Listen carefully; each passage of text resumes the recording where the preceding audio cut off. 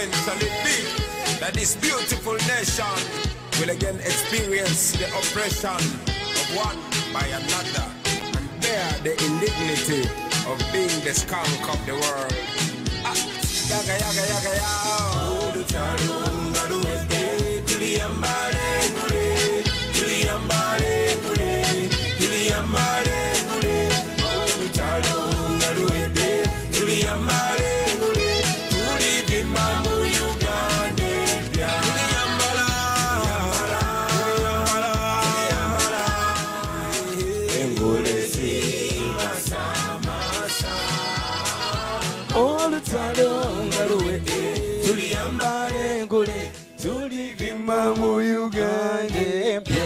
Pulo.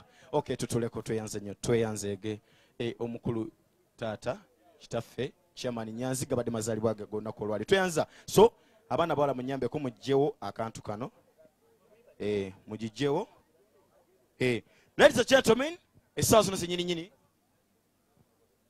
muzikirize tulete omuntu ono mukulu nnyo wa buvunaanyizibwa wa tabbu nnyo atukoye muyimba just bubiri simulala not other than one and only Young Mo.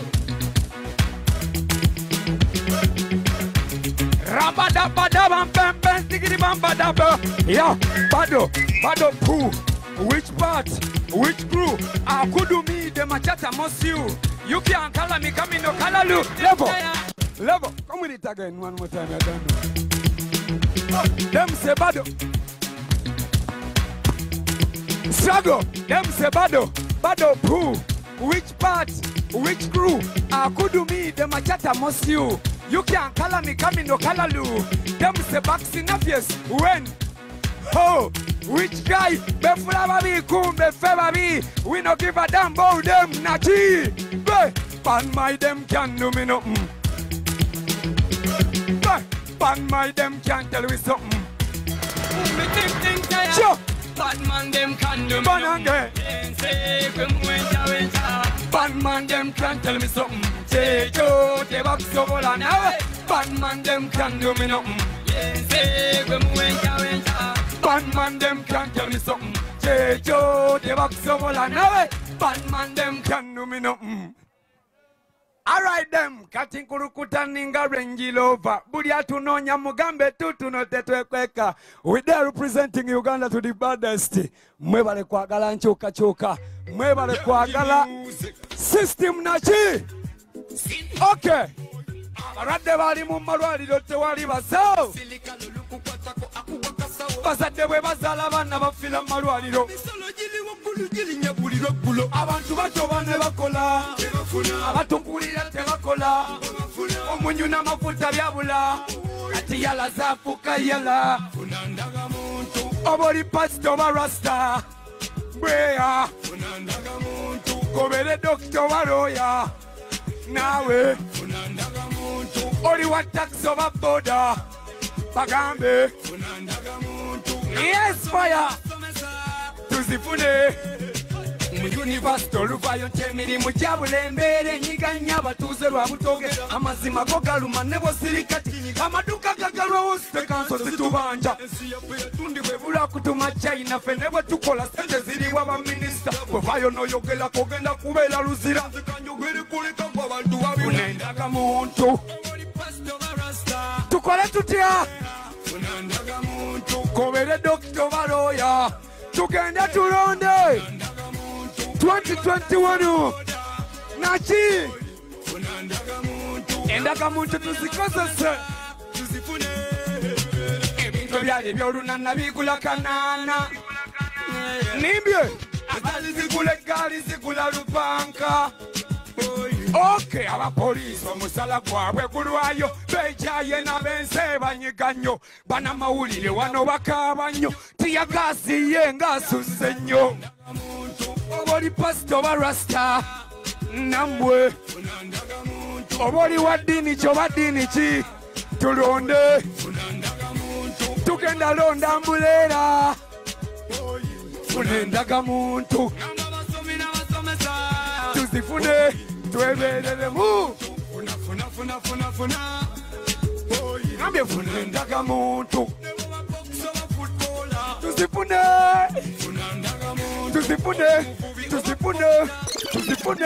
tuzikozese 2021 nga 14 January tumulonde tumutekeyo ate nalo yodono senze mbagala nnyo mwe bali kwagala Uganda. Yes, okay.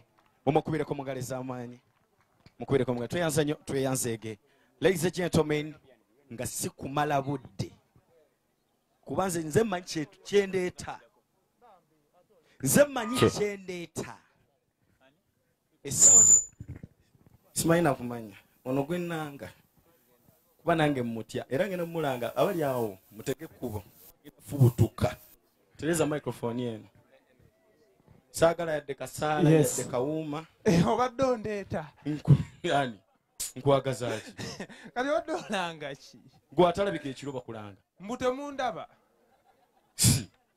Manyi olanga omuntu atalabika ogwawo. Wamaaso b'abapoliisi bamaanyi obumaanyi. Gentlemen, kamulange mu Luzungu. Ono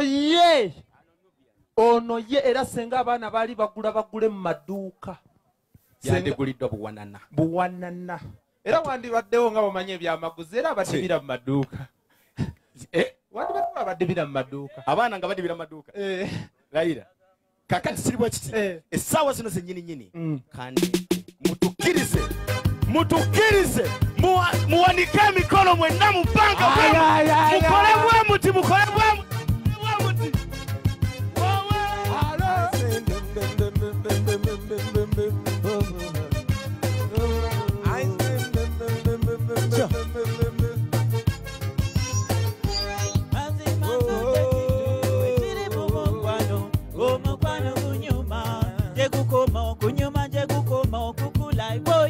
Mukwano ngulumai Jokomo kwagala omuntu n'omwewa mazima abalungi balumyai Domesiga ndomwagala ndomutima n'ogumumalirako abalungi balumyai Mazima ogenda nosanga omuntu n'omwagala nga mazima kulinako gakulako mundalo kwamu amaanyi mawulire nsekomye kati ze nange gwe mulaba omutima gwange gujjula ebiwundu ebitagambika.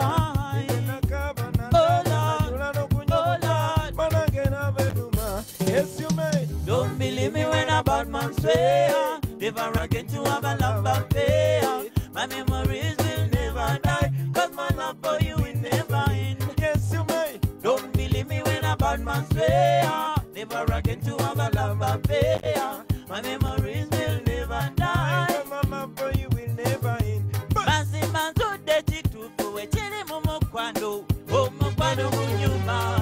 Chekukoma okunyuma chekukoma okukula iwoi. Olo mukwano mulumai.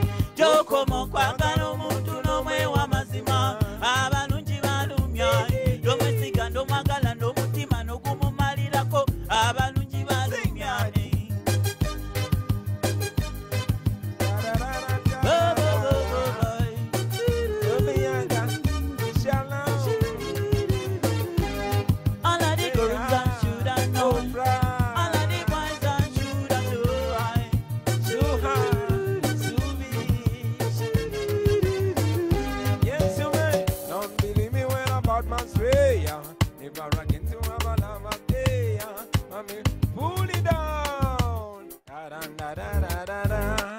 Merry Christmas. Stop the music. Merry Christmas, everybody. Merry Christmas, friends. Mommy, Daddy, Merry Christmas to you. These are our friends. Some of them have crazy names. Bobi Yanga, Eddie Mutwe, Tawa, Dog City. These are our friends, and it's such a pleasure to share Christmas with you, friends. Dero tusazeyo kuba entertaining mikwano jaffe because that's all we can do to express our appreciation to you. Today is Christmas Day. Many of you temusobode kubeera na families zamwe because you love your country. You put it even before your family. So we appreciate you. You're welcome to our home. Wano we wakawe batuzaala we bazaala babi. Era tusanyuse nnyo kubeera namwe. Mwebale kubeera na mpisa nnungi. Mwebale kubeera baana balungi. Mwebale nnyo. But you're very far. Oprah, come sit closer. Musembereko maaso. Musembereko maaso katono. This is going to be a simple show. It is for you, especially for you friends, for you family. We really, really celebrate you, all of you. And we want to have a nice, simple Christmas performance. Hope you enjoy, because music is all we can give to you today. And a special request from the police. No tear gas today, please. Yeah, no, we are home, so the police will not be tear gassing us. Keep your masks on, friends. COVID is real, it's there. A dedication to all of you. Kati tubaimbire munera. Dance the music. Well, you don't know love is in here. If you have a love about the one in the air. Everybody. Olalelo, lunakulukulu. Sing. Pull up and come again. Pull up and start it again. Start it again. Start it. Let me see on in there like this. Boy. If you want my love, put the one in the air. Olalelo, lunakulukulu. Okuvalulirwe nakulabako, nakirabira wonto linakubera wange. Ebyenzize ndabanza gye bubudeko, kati nkikakasa nti ninakubera nawe naye. Mpulira bulungi leero, binoto bingi bituukiridde leero. Walayi mpulira bulungi leero, mpulira ng'obulamu obutambise leero. Okuva ku lulinga kukambanyako, omutima gwange watendatepu, sagala mutima gwange kuzanya tepu, njagala obanga onjagala leero Mpulire, ate bw'obanga ofenna ntwalo nanjule, okukakasa kankukube kuba embaga, era bwemba mbaga tugiteeke busabala obasibule obalage yakaweta osambe gawunibulinga omumwendule, kakwagaze buzo gwe kirima mpabire. ne anemu ne bajogowe mawulire Wadde nga bampaana be bangi, naye nze gwe mpaana y'omugbe. Mazima wamma nsi, kwagala nnyo n'okusinga gwe wookiraba. Kankwagale bonna kibalumbe, omutima gwange nkuwadde baby. Your love is one in a million. Omukwano gwo gwe gusingayo obuwomo naye. Mpulira bulungi leero, binoto bingi bituukiridde leero. Walayi mpulira bulungi leero, mpulira ng'obulamu obutandise leero. Laleero, laleero, lunakulukulu.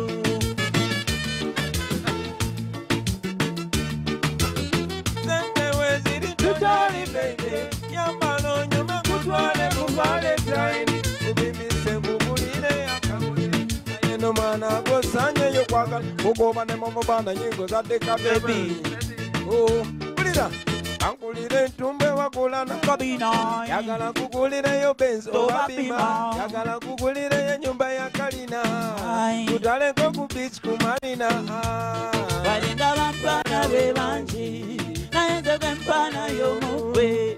Mazima waŋŋondeze ensi, kwagala nnyo n'okusinga gwe wookiraba.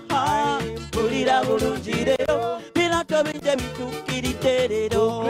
Walayi mpulira bulungi leero, mpulira ng'obulamu obutandise leero. Laleero, laleero, lunakulukulu. Chigwa lero. Thank you. Thank you. No, before you play For you that, the reverb, man. stop that. Ladies and gentlemen, while we appreciate our team, I want to appreciate a team of journalists that move with us. Clap for the journalists. The mainstream journalists, the online journalists, the freelance journalists. Thank you very much, friends. I can see Ashraf, I can see Stawa Uganda, I can see Map Media Liwa. Banange mwebale nyo mwebalire ddala. You people, your cameras are the weapons. I've always been telling you that our biggest weapon is the camera, because we know for us we don't do anything wrong, but that camera helps us to expose all the brutality. So we thank you. We know you're always putting your lives on the line. We appreciate you. And it's at this moment that I want to dedicate this song to one of the journalists that move with us. There's a guy called John Cliff Wamala. I saw him online proposing to his fiancée. We congratulate you, my brother, and we look forward to being invited to your wedding. And I hope they don't sack you from your job, because I appreciated you. Thank you very much, and I want to dedicate this song to you and your fiancé, John Cliff Wamala. Kaboom. For you're the rib of my rib, flesh of my flesh, love of my life. I take thee forever. Bounce. Put up, put up, put up. You don't have that rhythm. I want that rhythm. Magician. The pound the thing. You have it? Okay. Play it. For you're the rib of my rib, Keep bouncing. flesh Keep of my bouncing. flesh, Keep bouncing. love of my life. I take thee forever. Baby, this is not just a song to you. It's a promise that I will stick to you, be good to you, true to you. This is my message to you. Galong, galong, galong, galong. Galong, galeza, wamala. Join me till you fune mune. Sing back. Never believe wabu. Never believe wabu kakai. I say for better, for worse, sickness or health. Never believe wabu namu. Never believe wabu late. From the first time I saw you, I knew that you would be my wife. That you be my baby. Achira vida wa my lady. Mutangi kwa mutima ne manya. Uzimu nangu bigumio. Kama na yamba kati tutuno. Wemere na babiri. Tusachimu wade tuli babiri. Saba katonda tusikale babiri. Bakambuka denga tuli babiri baby. Emuyaga zijenga tuli babiri. Omusana kwa kenga tuli babiri. Wabu bugaga muna kukusanyu mpaka kuwa. Never believe wabu tuimbe. Mugambe for better for once, sickness or health. Never believe wabu. Never believe wabu kaka. From the first time I saw you, I knew that you would be my wife. You are my one and only love. What did they say to say? Ababande banjagala banchaye. Even when I lose my fame and fortune, Kastambana when no kupate kuntisa. I'm ready to face the world with you. Down the road I walk with you. Because you are my best friend, my companion. No kama eyamba kwe yanzira mwesala zenalisaba. Nataka muli chirunji nechikuta. Chayuya, bimbo malanzi. Kastambana wenemene nebwesiria. Nibena kabuti omupeo. Nibena kulutalo kulutalo. Babade zetabusi. Kulairira. Never believe wabu tuimbe. Keep bouncing. I said for better for us, sickness or health. Never believe wabu. Never believe wabu gaga. From the first time I saw you, I knew that you would be my wife. Na na na na na. Oh, in my mind. Na na Oh, na. nine. Oh, nine. Hey, I knew you'd be my wife.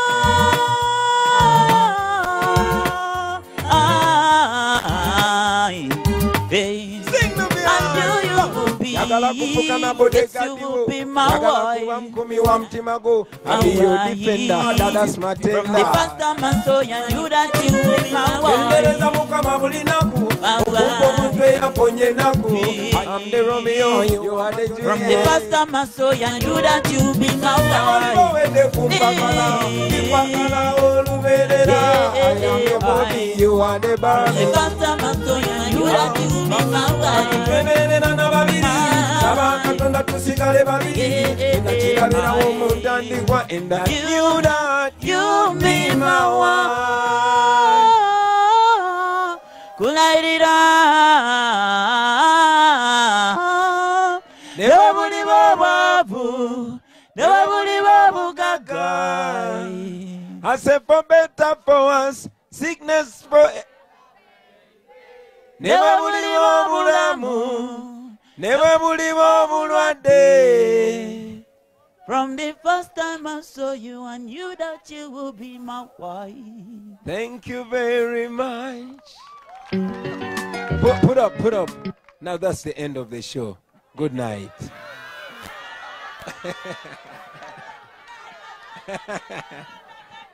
Huh? You're about to start saying, our money. Okay. I also want to take this Christmas to appreciate Mama Solo.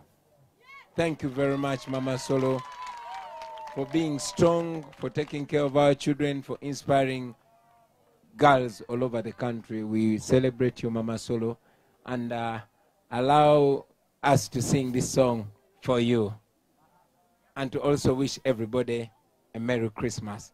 Baby dear, I don't know, this is a revolutionary Christmas. I say one love to Bobi and one love to Bobi. This is phenomenal. Merry Christmas, everyone. Sing Nubian. Naira mukwano niberawo sisobola kukuyiwa eboli bango wende kumpagala sisobola kukuleka. Naira mukwano niberawo sisobola kukuyiwa eboli bango wende kumpagala sisobola kukuleka. Ekisuubizo kye nsobola okuwa leero buli kadde ndibeerawo mu buli mbeera buli lunaku I will be your buddy okupako kulitwawula n'erinnya lyo zekusaba olikyuse njagala babe nga bakuyita lyange bazadde bo bafuuka bange na buli kimu ekyange kyafuuka kikyo baby. Oli mulungi onyuma embaga ngenkufunye sikyamaga ndi muteefu sikyataga. I'm glad you're my baby. Naira mukwano ndibeerawo sisobola kukuyiwa eboli bango wede kumpagala sisobola kukuleka. Naira mukwano ndibeerawo sisobola kukuyiwa eboli bango wede kumpagala sisobola kukuleka.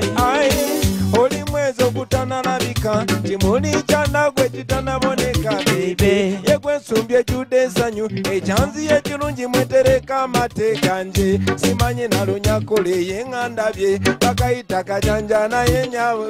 Are you feeling nice? Mukwano sisobola kukuleka eboli bango wede kumpagala sisobola mukwano nibeerawo sisobola kukuyiwa eboli bango wede kumpagala sisobola kukuleka. Naira mukwano nibeerawo sisobola kukuyiwa eboli bango wede kumpagala sisobola kukuleka. Naira mukwano ndibeerawo sisobola kukuyiwa eboli bango wede kumpagala sisobola kukuleka. Naira mukwano ndibeerawo sisobola kukuyiwa eboli bango wede kumpagala sisobola kukuleka. Ekisuubizo kye nsobola okuwa mu bulamu buli kadde ndibeerawo mu buli mbeera buli lunaku I will be your buddy okuva kwe kulitwawula n'erinnya lyo kusaba olijjuse babe nga bakuyita lyange bazadde bo bafuuka bange. Oli mulungi onyuma embaga ngenkufunye sikyamaga ndi muteefu sikyataga. I'm glad you're my baby. Thank you. Thank you very much. Ne obuyimba tebumala. Enkya tulina campaign bannange. I want you to sleep early enough. Okay, let us all celebrate our being Ugandans. It is so beautiful. Uganda. Come from the black, yellow and red, symbolizing a beautiful nation, gifted by nature. Come on, Uganda.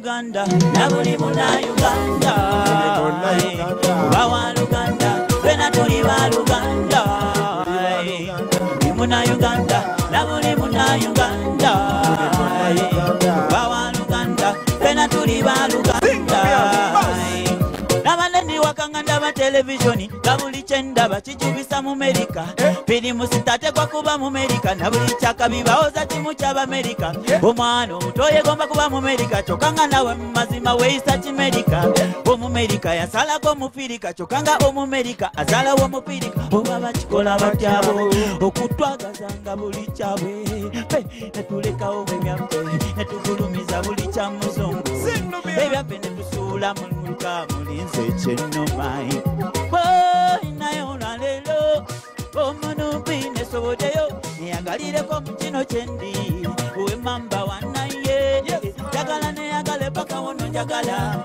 uteyagala neyanakwagala tuwagire paka we bana tuwagira gwe nange tuli mutomu buli mwana wa Uganda oba wa Luganda woy ndi muna Uganda na buli muna Uganda oba wa Luganda tena tuli ba Luganda ndi muna Uganda na buli muna Uganda oba wa Luganda tena tuli ba Luganda.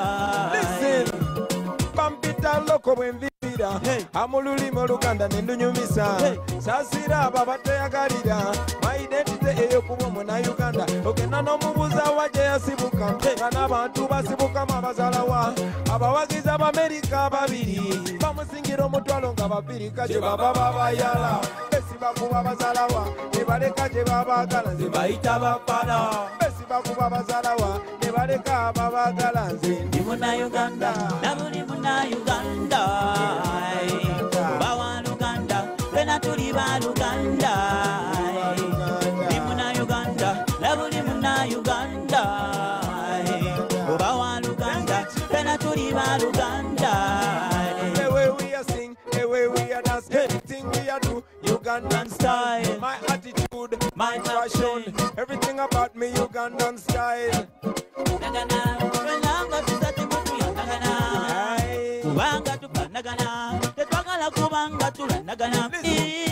Uganda logo ma belle, tomato chote ma belle, bec ma belle, timondo chote ma belle, pierre ma belle, wear ma belle, ma belle, tomato chote ma belle, okwataniza ameni goma, akari ameni goga kurumenya,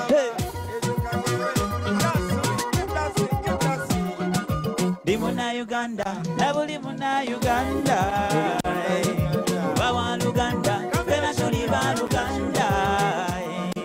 Di muna Uganda, nabuli muna Uganda, bawa Luganda, pena tuli ba Luganda.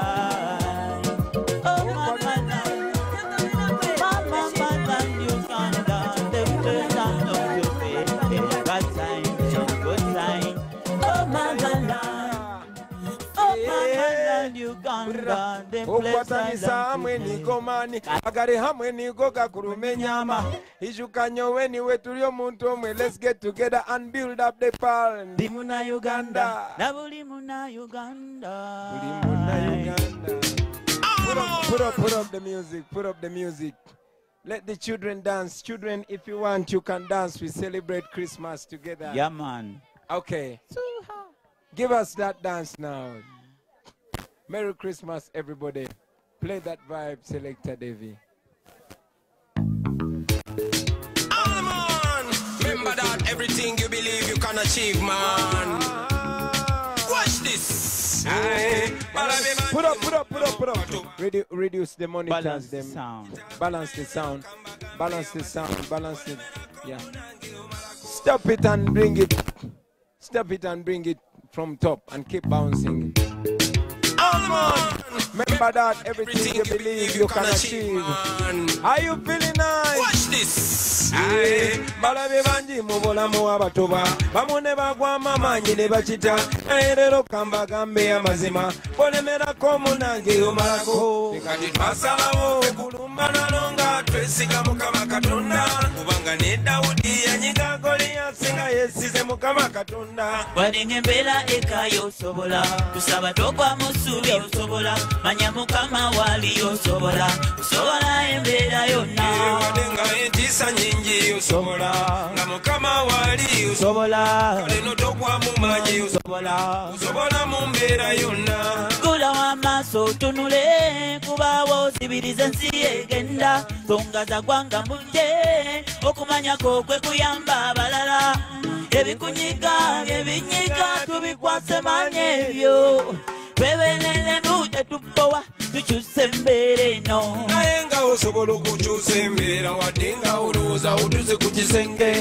osobola okulaba ku ebyo byewaloota nobituukako in your lifetime kasi tukola n'amaanyi nolemerako ebirala obikwase katonda njogera balemerako bibamalako enjogera eyo yaffe kufanda wadde ng'embeera ekayo osobola kusaba togwa mu ssuubi osobola manya mukama wo ali osobola embeera yonna wadde nga entiisa nyingi osobola nga mukama wali osobola kale notogwa mu maanyi osobola mu mbeera yonna. Full of that.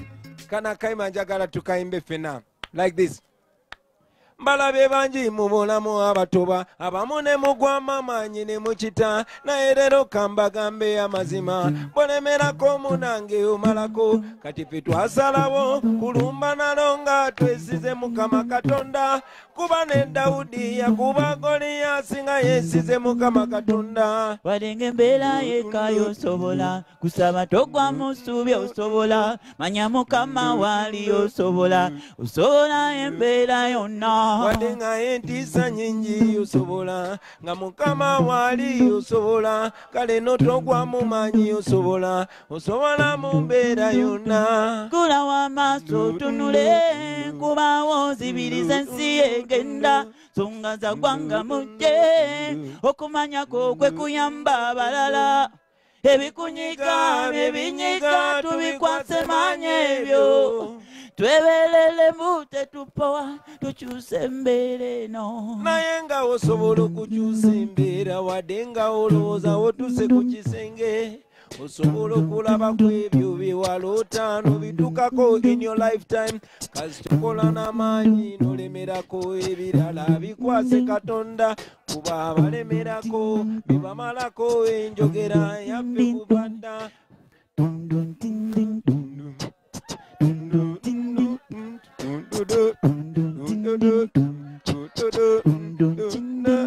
kati gwe abadde alowooza nti ebintu byabalonde kankubuuse leero naawe abadde amanyi nti tebisoboka ekizampo yeffe gwe abadde alowooza nti ebintu tebisoboka ekizampo yeffe gwe abadde alowooza tebisoboka ekizampo yeffe kati nno tebakutiisa tebakufiisa tebakunyomanga naawe ebintu obiyinza ababali mu buyinza tebakukaŋŋanga wadde nga bajja nabomu natiyagati fe tujja na mukama katonda kuba ne Dawudi yakuba Goliyasi nga yesize mukama katonda bajja nabomu bajja n'amaanyi tujja na mukama katonda kuba ne Dawudi yakuba Goliyasi nga yesize mukama katonda wadde ng'embeera ekayo osobola kusaba togwa mu ssuubi osobola manya mukama waali osobola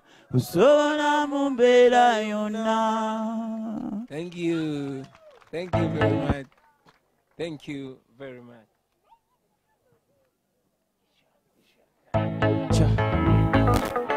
It was 9th of October 1962 when our nation was born, beautiful and endowed with the promise of democracy, with unity in diversity, all of them on a mission to build a nation that would make life better for the future generations.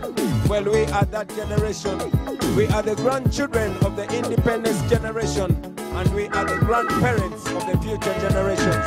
So we must, within ourselves, find solutions, since our leaders don't care about the next generations. All they care about is the next general election. Uganda,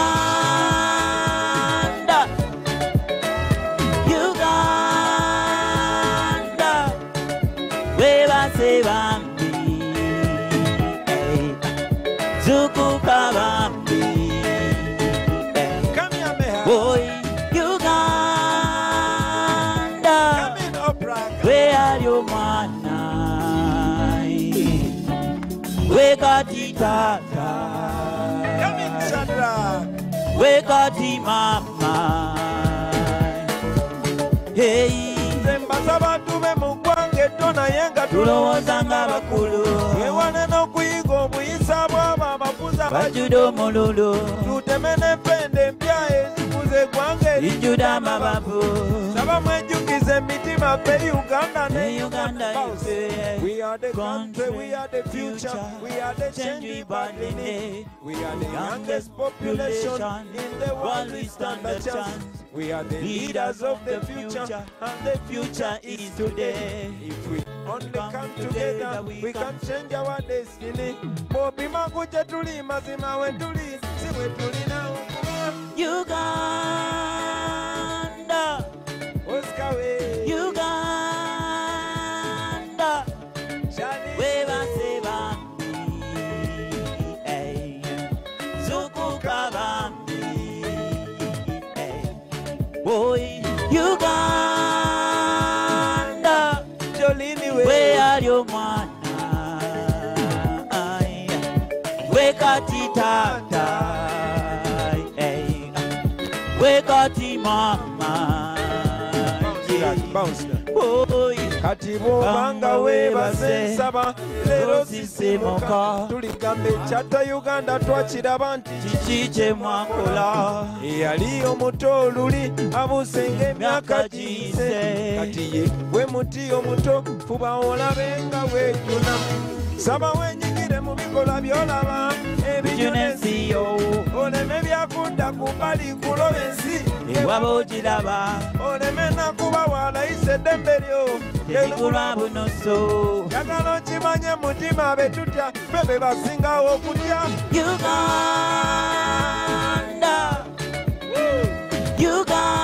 Uganda webase bambi zukuka bambi boy Uganda Uganda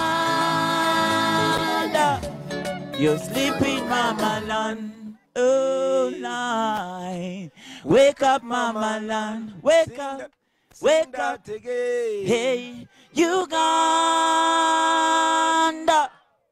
boy Uganda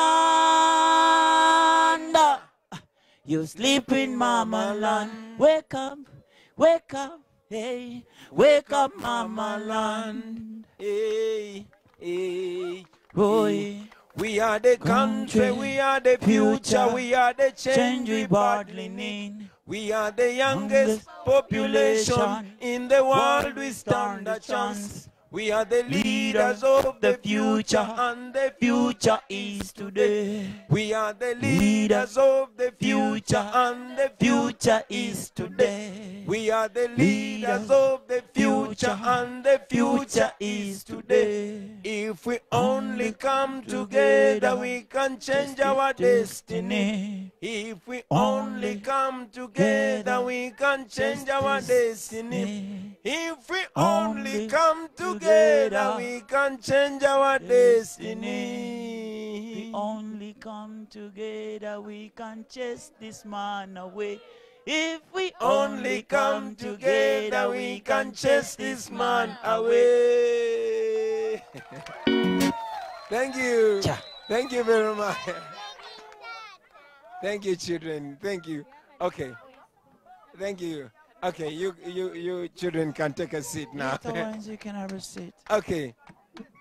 Now, friends, music is all we can use to communicate.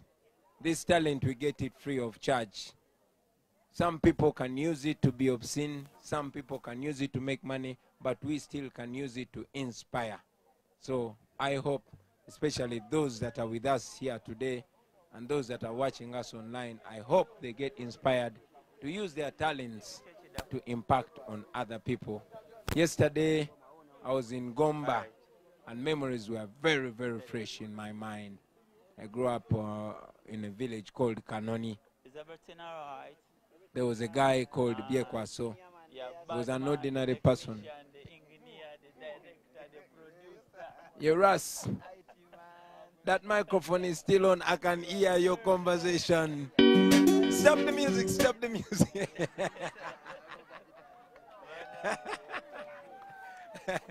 Yeah. Okay. Okay, don't mind any glitches. This is not a professional show in any way. This is just a light moment, a light Christmas moment, because I know we are preparing for tough times ahead. It's been tough. We live on the line every day. That's why I thought that sharing this light moment with you friends is very special. I keep thanking you, boys and girls, that we are with on the campaign trail. Many of you, abamu mo chakasoli, abala mwali muvuga boda boda, abala mwali abanange. But we are learning on the job. We became family, and I want you to know that I treasure you. Muri bantu balungi nnyo. I hope nange mwina byemunjigako, nange nyina byembayigako. I hope together we can teach each other and become a refined generation. You can become anything that you want to become. You can learn. You can get spoiled at any age. Any age. Kumyaka jonna osobola okuyiga empisa embi, nate kumyaka jonna osobola okuyiga empisa ennungi. You're a refined human being. Ate n'abalala ne bakulabirako. So I was telling you that this song I'm going to sing was inspired by a guy called Byekwaso. Waliwo ne Muzeyi Ali. Muzeyi Ali weeyo waffe mu kyalo. A generation ya Byekwaso. Ono Muzeyi Ali yali akanika bugaali ku kyalo kyaffe eyegomba. Naye soko jeko maski balabe kirevu kyo. Balabe nti ono Muzeyi Ali. Naye I am very proud nti naye yatujoininga ku campaign trail. Bagamba nti ne gozadde akuba engoma nozina ne bwe weddira ne wetulira Muzeyi. So anybody can play a role, anybody can play a part.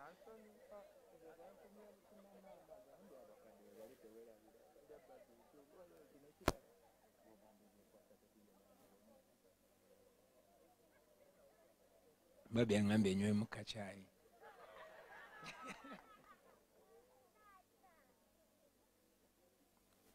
Okay, play that song. Play it on a low tone, like that. Start it from top. Life is life, and anybody can live life in their own way. But the best way to live life is to live with the truth. Stand for the truth, you better be ready to stand alone. If you stand for the truth, you better be ready to stand alone. So listen this story. Ewaffe gye nakulira mu kyalo wabangayo omusajja yalinanga ssente nkumu. Byekwaso yali wakabi mu kanoni nga lwalabikako bayita wamu n'efire. Naye ng'ekinewunyisa ku ssente ze yali alina Byekwaso yali tapowa mu siti. Nga n'oluusi bafire bwe bakyala yabakwata ku mukono n'abaleetako mu geto. Era nzeyo kuva mu buto nayagala nnyo bwe nkulambe nga Byekwaso. N'olumu nze namusalako ne mwebuuzisa naye okikola otya Byekwaso. Yangamba boli kulobere nga nze ssente zolifuna zireme kufuula muntu mulala oberanga mwesimbu ebikyamu bigaane bituufu by'oba osomesanga abalala. I know the truth will be a lonely road. Olemerangako nolwaniranga amazima buli lw'oyimirira ku mazima oyimirira bwomu. Never expect nobody to defend you. Baagala nnyo okugenda mu ggulu naye tebaagala kufa. Bagala nnyo kugagawala naye tebaagala kutuyana. Bagala nnyo kugenda mu ggulu naye tebaagala kufa. Bagala nnyo kugagawala naye. Listen to the second verse.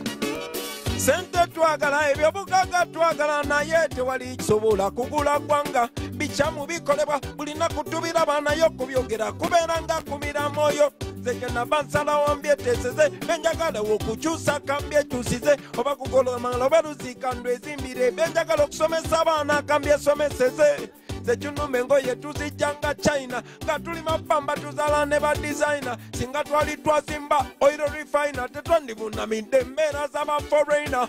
Wabula oli buli wakufuula bega ajja ne mu maka go nakukolera amateeka. Twagala nnyo okugenda mu ggulu naye twagala kufa. Twagala nnyo okugagawala naye tetwagala kutuyana.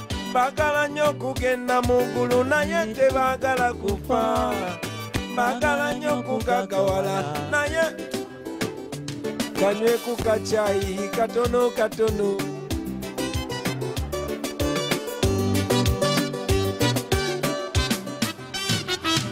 kati nze mba waggulu nga mbagamba nti Uganda ebisinga byafadda gwe bw'oba nekyokkiriririzamu kiyimirirangako obw'omu nga bw'oligwe era bw'otankula ng'olutalo nga weesize mukwano gwo mba nkusaside abo be bakujubisa ate ne bakulabisa kale osana obeegendereze kati amazima ga mutima gwo okulwa ggwanga lyo era ne taata yaŋŋamba abirira famire y'omukyala n'abaana bo manyi nti banja bakuwagira but if you stand for the truth you better be ready to stand alone.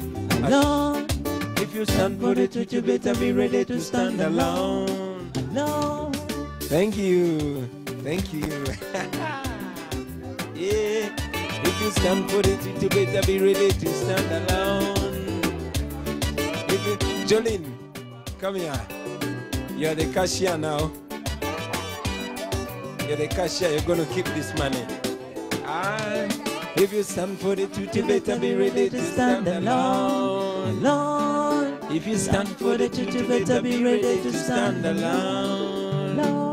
Thank you. Stop. Ladies and gentlemen, this is my little girl, Suvi. Wave to the people. Thank you. Jolene is a cashier. Jolene, when you say get a big bag, we are working now, my friend. Eh? Get a big bag. We should collect all this money. We are going to buy a car, you know. Come pick this one. Which car? Limousine. Bus. Great. Children are amazing. Indeed amazing. But isn't it about time? No, rush them again and Mwebaka. Eh?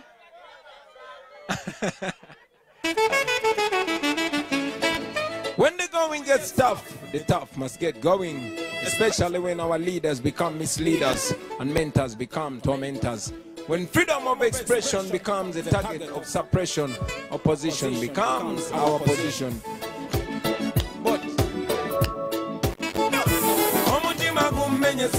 temanyi munyonyi nawe kukumenyese abantu enyafinira bayongobedde bye basuubiranga byawukana ku bye balaba ate abalala bo ne babyetama banyigirizibwa ne babulako gye baloopa baabwe ne gye wandibadolopera kibeera kizibu okufunayo obwenkanya tawa wange tosigala wansi ensi wekuzuula situkawo mangu utambule muziteri kyangu lugendo luwambu situka tugende mu maaso situka tutambule emera emalamu amanyi tobo watugende tobo watutambule olugendo luwanvu wetulemerako tutuuka Bobi muka tutambule emera emalamu amanyi tobo watugende tobo watutambule olugendo luwanvu emyaka gibadde mingi n'okunyigirizibwa nako kubadde ku njiboyi n'essuubiri badde linyiga tusubira kyembeere nakyukamu wakiri kati nze kyenzudde enkyuka kyoyoyoyamu nange eri mikono gy'omwenyini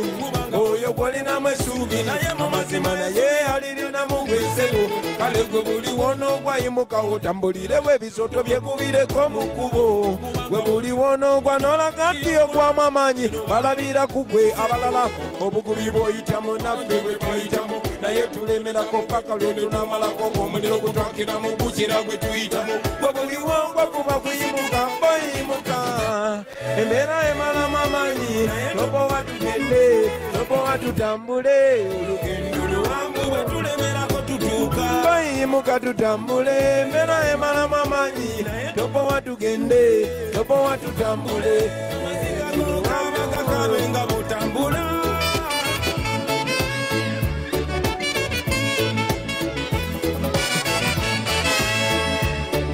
Bounce.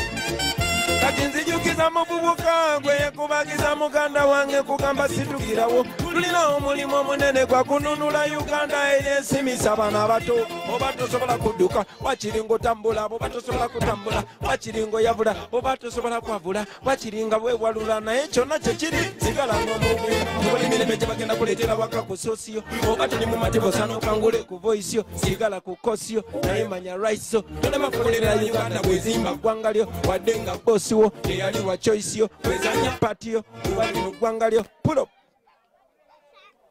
Thank you. Okay. Put up. Okay. Now, start the music again. Start it again. Same tune, same song. Start it from the beginning. Selector Davey, keep the eye contact. Are you feeling nice? Start it from the beginning again. Put up. Freedom comes to those who fight, not to those who cry. Because the more you cry, is the more your people continue to die. So rise, fight for your rights. Yaga, yaga, yaga, yaga, yo. Like this. I don't know why the corruption is too much. Why the price of electricity too high? Why the price of education is too high? Can't you see the tribalism is too much? Listen, I would like to communicate about the things that we have to eliminate, the ignorance and poverty to eradicate, all these little children to educate. Yo, don't you try to politicize, don't say Bobi when he criticize. Sensitize, we sensitize, cause I know my people must realize the most important thing that truly better begins in your mindset. To free ghetto people, they must educate, but education is expensive to get. It like you say we carry water in a basket. I don't know why the corruption is too much. Why the price of electricity too high? Why the price of our milk is too low? Can't you see the tribalism is too much? Listen. Katite mudawo mwerimbe Moza tusaba government tuyambe Opposition nje twasubire tuyambe Ulira babade batukola mu musimbe Naye mulikola mutyanga bechanze Bano abana bageto bonanga bakaje Omuntu wa famire omusalo gw'omwezi Tegumulisa kumala wiki chobola bangamba Tutudde ku time bomb naye genda kubaluka Time bomb Keri baluka Time bomb Demugamba tetwabagamba I don't know why the corruption is too much. Why the price of electricity is too high. Yaga, yaga, yaga. Why the price of education is too high. Yaga, yaga, yaga. Can't you see the tribe? All right, children, dance.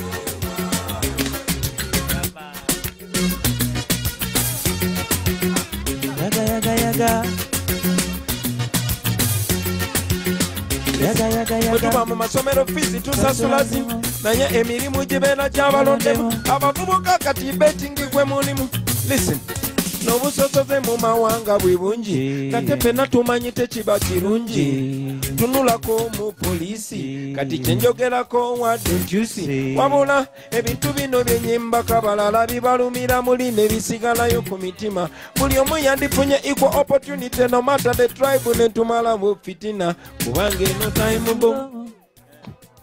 Time bomb. Eno time bomb. No tear gas wa time bomb. Put up.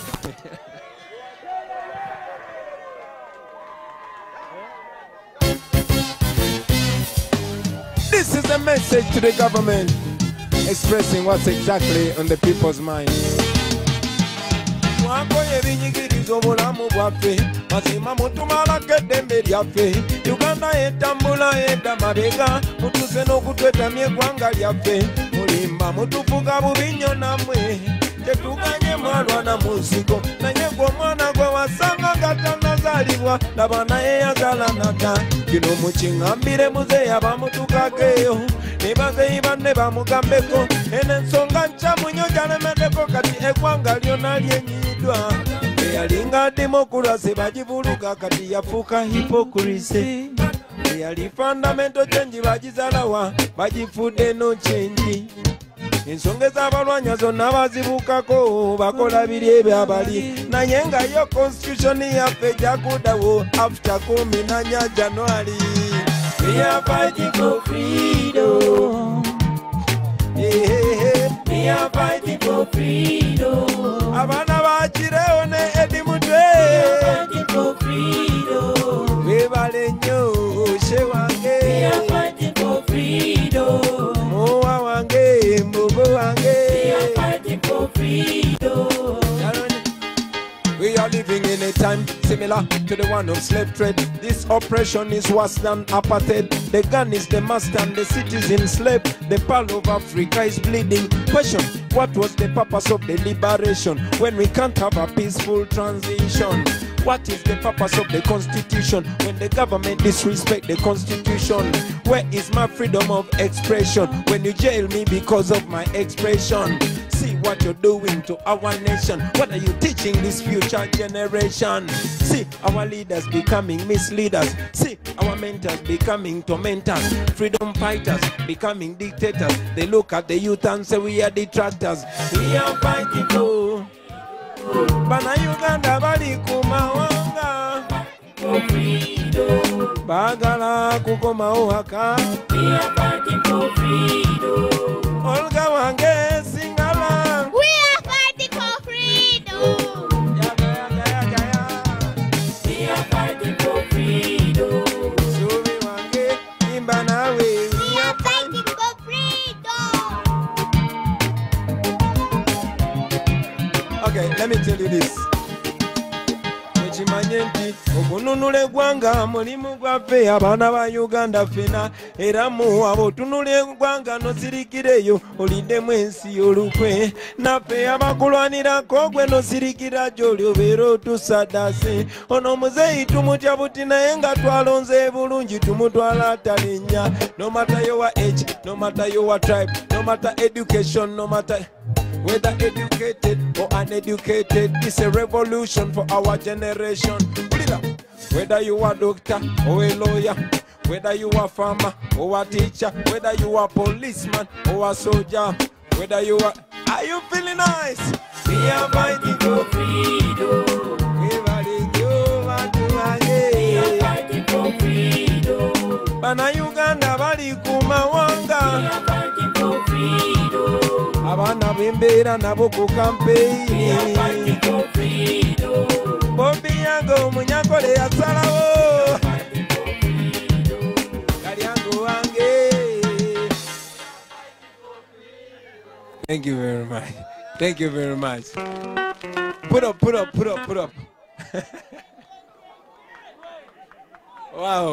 Wow. Wait a minute. You people, you're supposed to be broke. But the money you've given me so far. Now, how many cars can we buy, Jolene? Can we buy 3 cars yet? 4? Subi, come here. We've gotten so much money. How many cars can we buy now? I'm gonna buy many. Many. How much money do you think we have now? I don't know. I didn't count. You've not counted, but it's a lot, yeah? What do you think we should buy out of that money? We give some money to poor people and then buy some cars and then we drive around spending money. Wow. But I'm glad you think we should give the sum to some. Okay. Now, you see, this struggle has consumed us so much. We are supposed to have gone past here. Tulina okubanga twogera ku bintu birala nnyo mu Uganda yaffe. Tulina okubanga tetwogera ku freedom of expression. Tulina okubanga tetwogera ku police brutality. We are supposed to be talking about how best we develop each other. So this song is called Carolina. It's one of the all-time classics. Let's relax a little bit, right? Aye.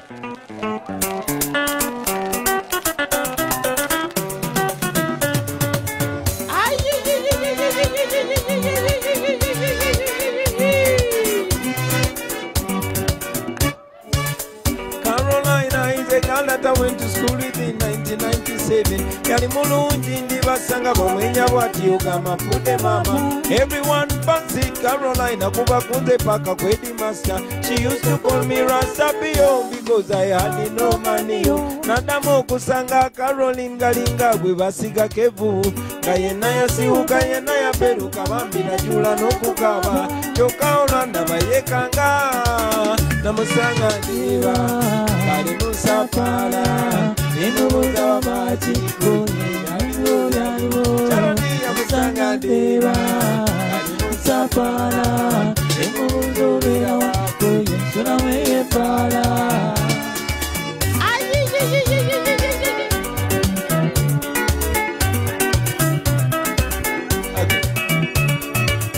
Yanzira munga ngamba munange byantukako sibironja nafuna omulenzi nenjagala omulenzi naye ate omulenzi yafuuka omulenzi ono omulenzi eyandi omwoyo yeyandobesa nannemye okusoma olwafuna olubuto bwenti y'omulenzi naweta nga tenekyokukola kibuze ate ng'eno olubuto olukula nemba kusomero naye naawe nga bw'omanyi kusomero bwebanga banange kwe kusalawo zirewaka muzeyi wange bwe yandaba ati puresha zatuka bambi nafa ewaka bwe wanne banange kwe kusalawo nenfuna kalimo nenkola yate kafuka kalimo nakati nze bonnabira ndi wano namusanga ndera kalimo safara nemubuuza wabaki kuli yaliwo thank you namusanga ndera kalimo safara nemubuuza obera wako yensula mukyebala.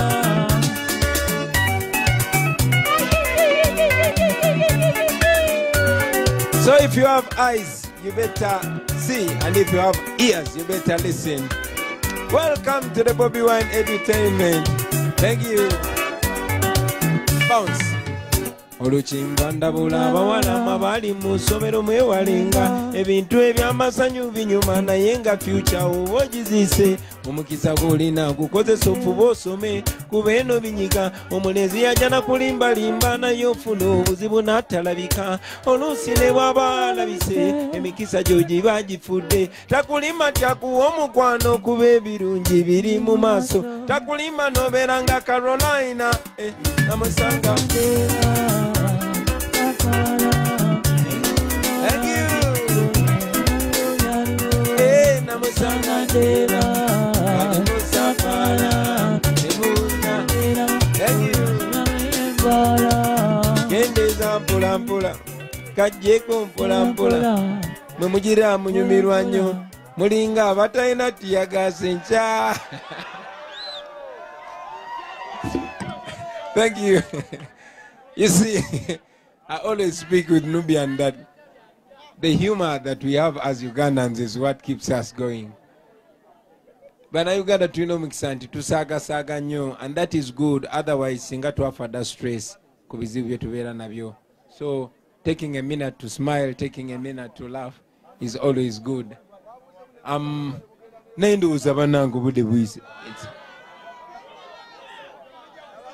We have 3 districts to go to tomorrow.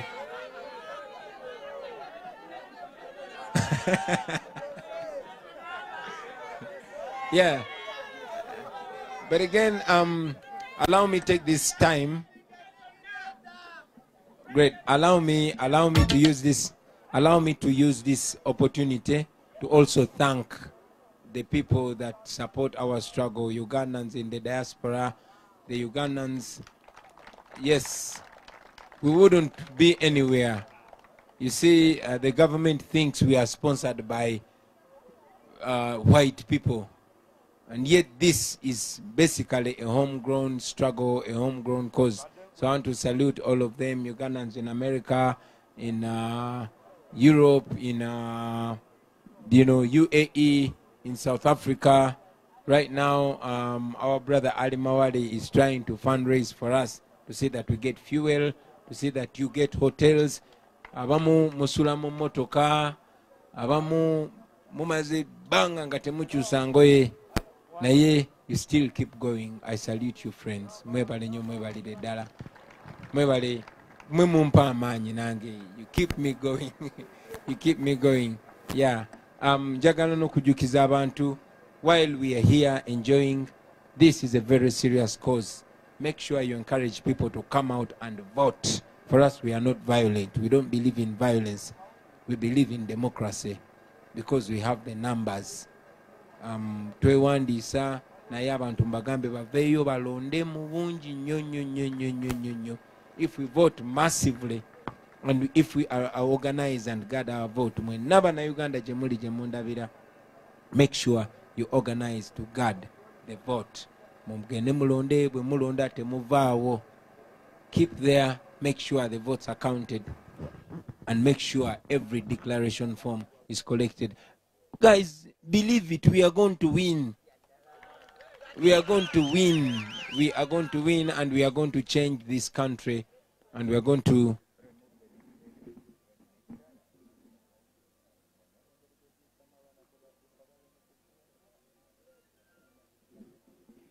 yeah. Babi asindikidde message n'abagamba olumala show temudduka mulina okulya emmere gye babafumbidde ne mugimalawo. Yeah. So I was telling you, believe it, because this is real. This is real. Edi mutotayinza gimalawo yonna. Yeah, believe it. There will be a time when we shall wonder how we did this.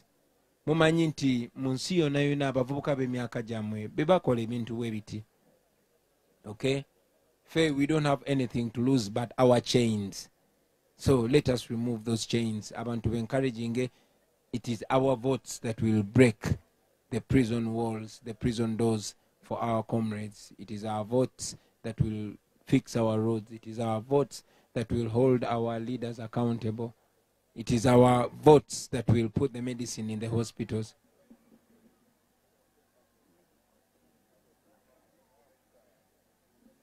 Yeah, it is our vote that is going to give us rights. Oberenga osobola okudisagreeing ne president nenga tebagenda kukuba kiwoko.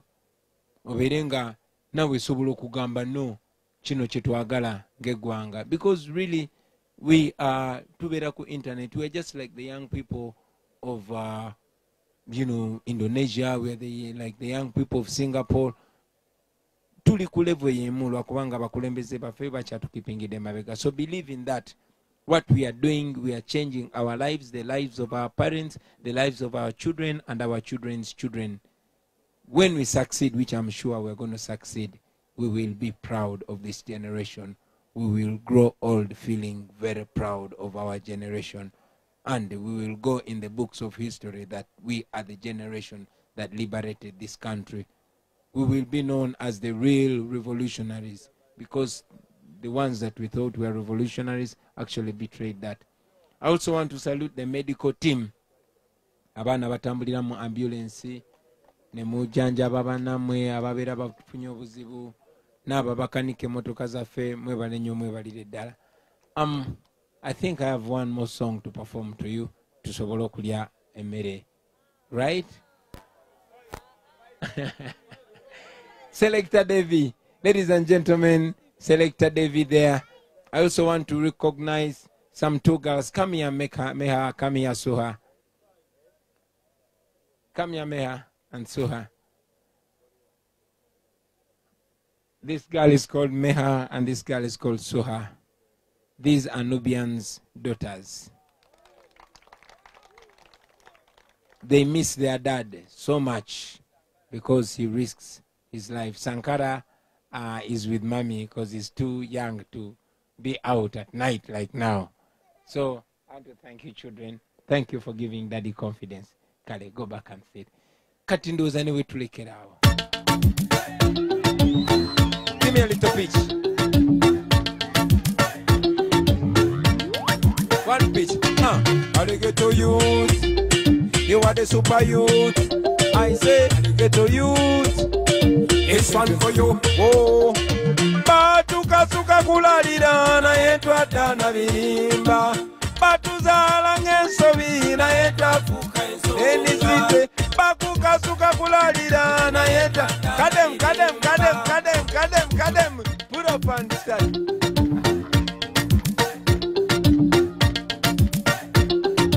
Density zinira kubiti. Density. You are a super youth. Flag raiser. This one for you. Put it down. Batuka suka kulalira na yetu atana birimba. Batuzala ngensobi na yetu afuka ensonga.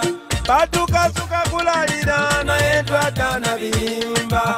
Batuzala ngensobi na yetu afuka ejokero. Kati bwenda bavudde mu ghetto mulaba ng'ekimuli ekimeze mu nkokoto. One yakolanga mowino yampa ekyebiri kubanga ono yamuzite kimanye nti bwolemerako omalako ebyo bigambo bw'owulira biwakanya eyo mulage ku Kyagulanyi yenze omuntu bw'abanga azoganya gwe mukwase Kyagulanyi.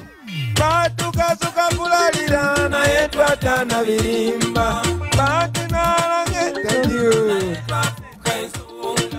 batukasuka kulalira naye twatana birimba batuzala ng'ensobi batuka matya balemerako be balimalako kyoboolaba nga twalemerako ne tukanoonya emisana n'ekiro nga tetutonduka wansi ne wali ne tugwa ne tuyimuka twagikolako ejja cupa na debe twagikolako ne giri gy'abakanabe abasekerezi bakadeideyi twabayitako magezi nga tebategedde batujereka ne bakina emirimu pe gye tukola tegisana naye okukola tekulimba aba bali batujereka mbatumide batulabako kati ne bebeera mama mukole n'amaanyi nga temuweera ensi serekobi naye twafuuka ensonga kati bwe ndaba budde mu ghetto mulabanga batuzaala ng'ensobi naye twafuuka ensonga kati bwe ndaba budde mu ghetto mulabanga ekimuli ekimeze mu nkokoto nze yakolanga eyo mu wino kati ntwala musajja olwobanga onoonya mu ghetto kimanye nti bw'olemerako omalako ebyo bigambo oba owulira biwakanya eyo mulage ku Kyagulanyi yenze omuntu bwanga agazoganya gwe mukwase Kyagulanyi naye nga batukasuka kulalira naye batuzaala ng'ensobi naye twafuuka ensonga batukasuka kulalira naye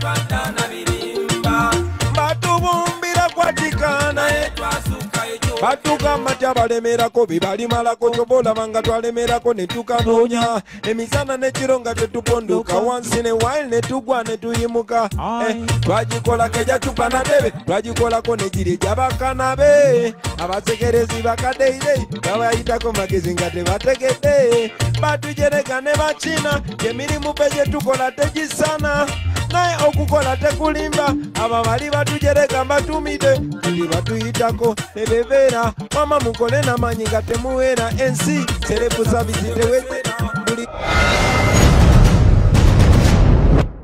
alira naye puro. Okay, before we go to that song, let me introduce to you my very shy son. Come here, Shadrach. Come here.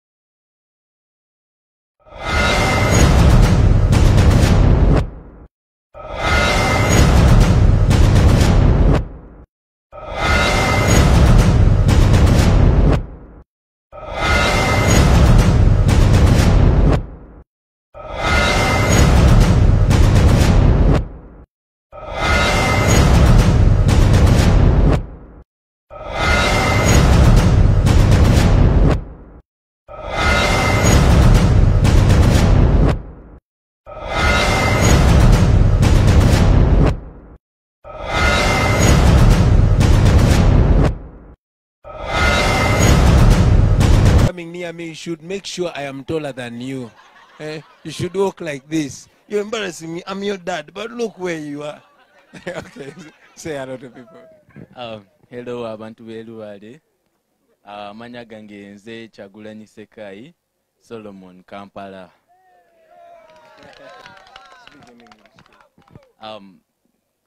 Hello, the people of Blue Valley. Me, I am called Kyagulanyi Sekai, Solomon, Kampala. Thank you for hosting us, and Merry Christmas to all of you. Okay, Merry Christmas to you too. You see, I have a bigger voice than him, right? Hey, I am the dad, so I have a bigger voice. I'm even taller. I just didn't want to embarrass him, but I'm taller than him. Yeah. Thank you, children, for being good children. So we're sleeping already. She has gone. Come here, Mama. Come on, introduce yourself. Hi, I'm Sui Nakai Shining Tungo. Yeah. What do you want to be when you grow up, Subi? I want to be a nurse. Wow. Well, this girl is called Subi Nakai Shine Itungo. All right. That's my mother's name, but my father gave it to me. All right. Thank you, Subi. You can give me a song called Promise. You have that instrumental? Meha did not say anything. Did you? No, Meha, you didn't say anything, and so come back here, girls. Show her first, young ones first. That's very nice, even keeping your face masks on. Okay, say something. Introduce yourself. No, come on, tell him your name, Suha. Tell him your name. She's so shy, you see. Okay, come here, Meha.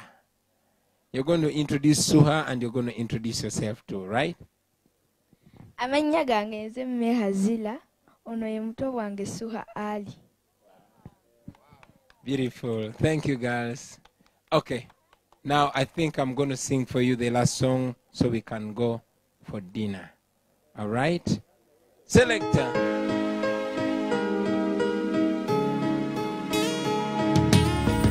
This is what I am, in love with the princess to the max. X amount of loving is what I feel. Balance. Twayagala na tuliyalanze nawe nenkusuubiza nti guno mukwano gwa bukadde nolekaye wamwe nange nendekaye waffe netufuuka baluganda kumpi n'abalongo noleka abasajja abalina sente nosalawo okumalako nange omubanda nasulanga bweru nga noonya sente nga ne TV ogirabira ku muliraano. You never betrayed me, you always stood by me. Kyemba nkugamba leero, let me renew my promise to you. I promise I will never be a fool. You will never lose me to fame or lose me to fortune. How could I ever let you down? Kansubize, ntukirize, nti nkutwala munsi ensubize, okirize na munsubize. Mama Solo, come and say hi to people.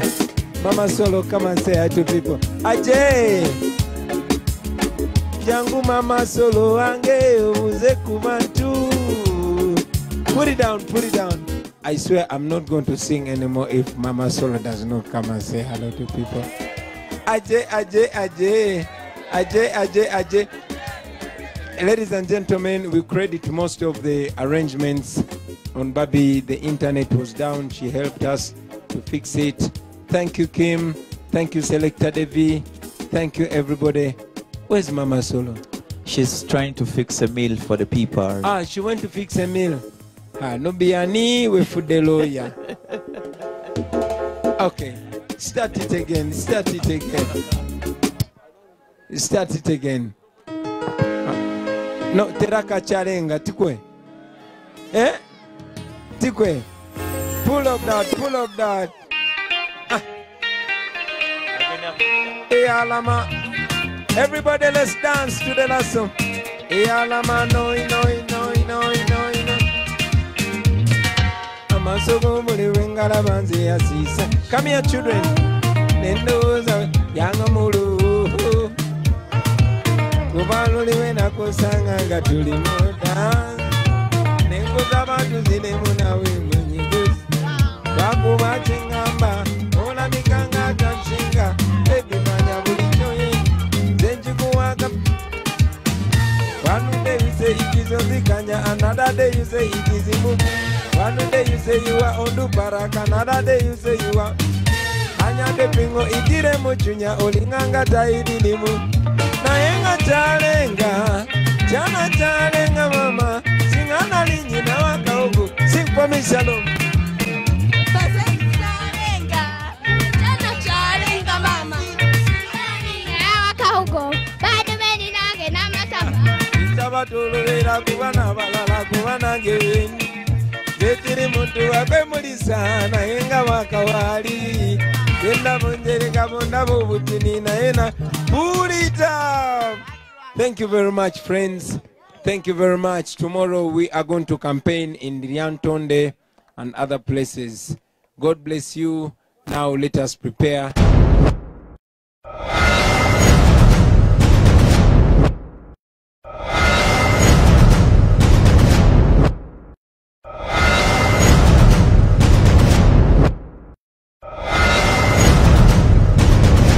Yeah. Thank you very much, friends. Thank you, ladies and gentlemen. Thank you, guys, in the struggle. Selector Devi, are you ready? Yes, man.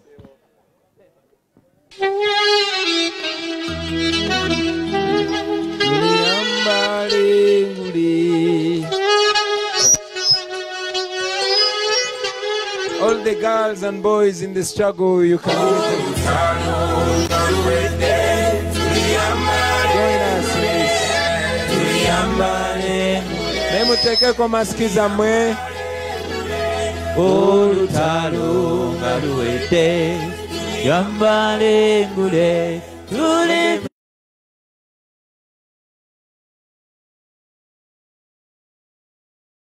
Where the sound? Play this. That this beautiful nation will again experience the oppression of one by another. Bear the indignity of being the skunk of the world. Yaga yaga yaga yaga. Olutalo ngaluwete tule yambale ngule tule yambale ngule tule yambale ngule. Olutalo ngaluwete tule yambale ngule tule vimba mu Uganda. Tule yambala. Ngule zi masa masa. Olutalo ngaluwete tule yambale ngule tule vimba mu Uganda. Obusosoze nga buwedde tuli yambale ngule nenguzinga ewedde tuli yambale ngule nekibataka nga kiwedde tuli yambale ngule tuli vimba mu Uganda empya siyagas ngawedde tuli yambale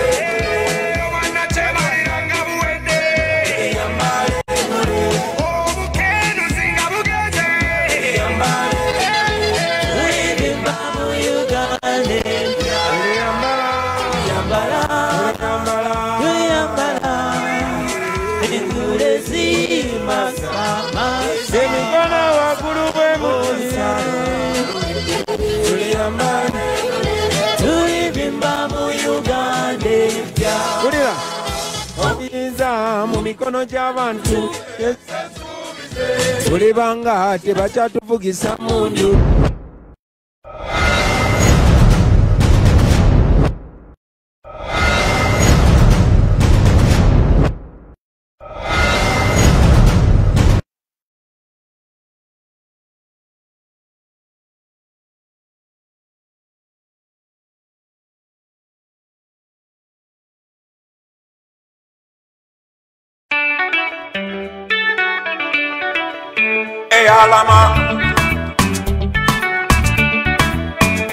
ngalama noi noi. Mama soko buli ngalama nziya see sunshine. Endowooza bwe kibeera baby nga you are mine. Obalolirwe nakusanga nga tuli mu dance. Enkusaba tuzineko nawe omunyigo squeeze. Kakuba kyengaka olabika ng'atanchenga. Baby manya buli kyoyenda enkikuwa kabunonenda. One day you say it is Onzikanya, another day you say it is Imuke. One day you say you are Onduparaka, another day you say you are Mayuke. Anyadwe pingo itiremo junya olinganga taidindi mumede. Nayenga. Because I was not seeing you, kindly come and say a word, please, Mama Solo. Kindly come and say a word, Mama Solo, before we go for our dinner.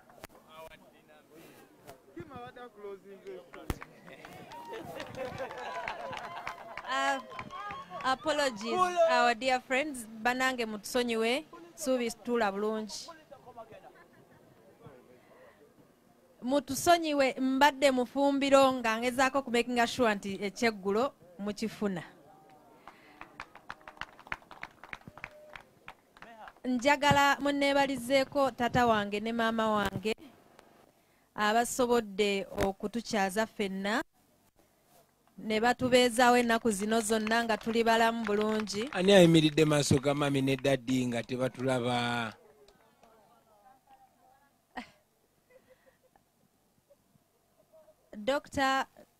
Daddy, Dr. Mami, thank you very much for taking care of all of us. We appreciate that you could take in such a big family. Tuine emikwano mingi era familia yaffe nnene nnyo, mwebale nnyo twaniriza nga bwe tuli ne mutubeezaawo ennaku zino zonna ne mutuliisa. Eriyo enjala gwerumye ennaku zino? Tweyanziza nnyo. Thank you very much. Tata Solomon, we want to thank you for tonight's show. We all had fun. Did we not? Nobian, thank you very much for the performance as well. Guys, thank you very, very, very much for coming to our home. Next time, if you're passing by, please pass by and greet doctors. Bwano, wabeera waggule buli lunaku. Temuyitanga kulinda ekkubo ne mutakyamako wano. Ababadde ku live nga mutulaba nga mulaba performance eno, mwebale nnyo okulya Christmas naffe. Bwe tuti bwe tusobodde obbasanyusaamuko era tweyanziza okubeerako mu bungi. Mwami Kyagulanyi, weebale nnyo tuleetera abagenyi. Era mbadde nsaba onzikirize nzire mu ffumbiro making sure nti ekyeggulo kijja mangu. Nga tonaba kugenda, nange njagala okwebaza Mama Solo and to salute you for allowing me take this risk. But most importantly, I want to salute you for taking a job that you never asked for and doing it with so much grace. Thank you very much. I don't take you for granted. These people don't take you for granted. The nation does not take you for granted. You're such a strong woman. You're such a pillar. Thank you very much. Now I also want you to put up and to thank you. Banange, yesterday, Mabade Gomba, you saw I don't have a mother, I don't have a father. But through Bobi, I got a mother and I have a father and I have a home and I'm full again. So I thank you very much for that, Mama Solo. Thank you very much. And allow me sing this song for you.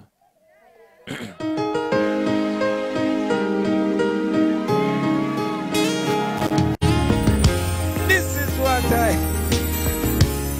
yaga yaga yaga yaga yo. Thank you, Mama. Twayagala na tuliyalanze nawe nekusubiza nti guno mukwano gwa bukadde noleka ewamwe nange nendeka ewaffe netufuuka baluganda kumpi n'abalongo noleka abasajja abalina sente nosalawo kumalako nange y'omubanda nasulanga bweru nga noonya sente nga ne TV ogirabira ku muliraano. You never betrayed me, you always stood by me. Chevangugamba lero. Let me renew my promise to you. I promise I will never be a fool. You will never lose me to fame or lose me to fortune. How could I ever let you down? Kansubize, ntukirize, inti ngutwala munsi yesubize, okirize na musubize, titolikera lumwanjabulire. Let me renew my promise to you. I promise I will never be a fool. You will never let me down or lose me to fortune. How could I ever make you down? Kansubize, ntukirize, inti ngutwala mu Uganda pya, okirize na musubize, titolikera lumwanjabulire. Oh, where's everybody? Na na na na na. Listen, never leave a cut the